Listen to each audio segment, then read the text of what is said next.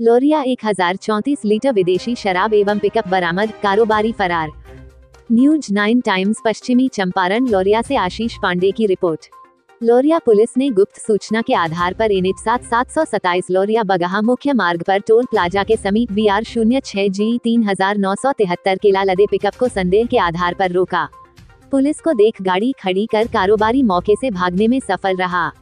वहीं पुलिस ने तलाशी ली तो पिकअप से 1033.66 लीटर विदेशी शराब बरामद किया।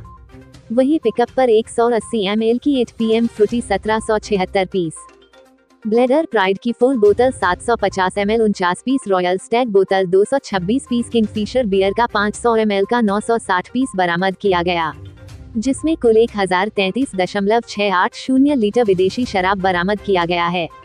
पिकअप नंबर BR06G 3973 के बारे में जांच की जा रही है। कारोबारी को चिन्हित किया जा रहा है। सीसीटीवी फुटेज खंगाली जा रही है।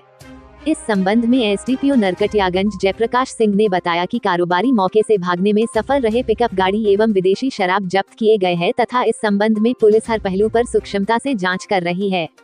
छापेमारी दल में थानाध्यक्ष संतोष कुमार शर्मा, एसआई चंद्रशेखर कुमार, पीएसआई पवन कुमार, सिपाही भरत चौधरी, मनीष कुमार शामिल रहे। News 9 times. आज जिला में पुलिस अधीक्षक महोदय के निर्देश के आलोक में अवैध शराब कारोबारियों के विरुद्ध गहन चेकिंग एवं छापेमारी का कार्यक्रम चल रहा था। उसी क्रम में थानाध्यक्ष लोरिया को विश्वसनीय सूत्रों से सूचना मिला कि एक पिकअप है BR06G 3973, ऊपर से केला लोड है उस पर, लेकिन अंदर शराब रखा हुआ।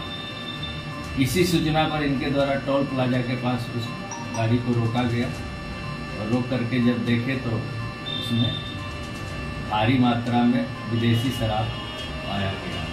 थाना पर लाकर विधिवत अग्रिम कार्रवाई की गई। उस गाड़ी से 139 पेटी विदेशी शराब एवं बियर टोटली 1034 लीटर बरामद किया गया है।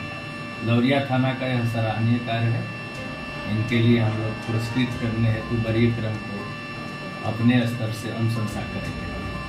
Thank you.